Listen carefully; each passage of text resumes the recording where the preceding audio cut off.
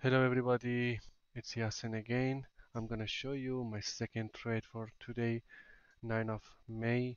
I already shared my first trade which was on dot USDT future contract.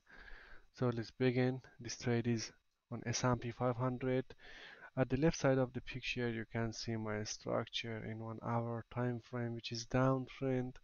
So the first algo is okay now with the proper momentum. So the second algo is fine, and we are already in HPTA area. So the algo number 3 also is okay, and my trading channel is in the middle in 10-minute time frame, 10 minutes time frame. So for the algo number 4 and algo number 5, we need to go to trading channel. As you can see, I entered. Uh, Actually, I used 3-minute time frame for better entry. I already showed my stop loss levels and entry levels and my first target.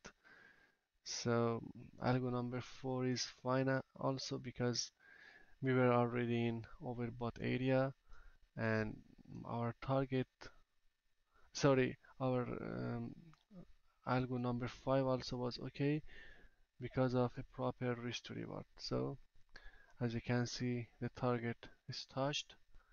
And that's it. I exited the trade with one target. So hope you enjoy it. See you in the next one.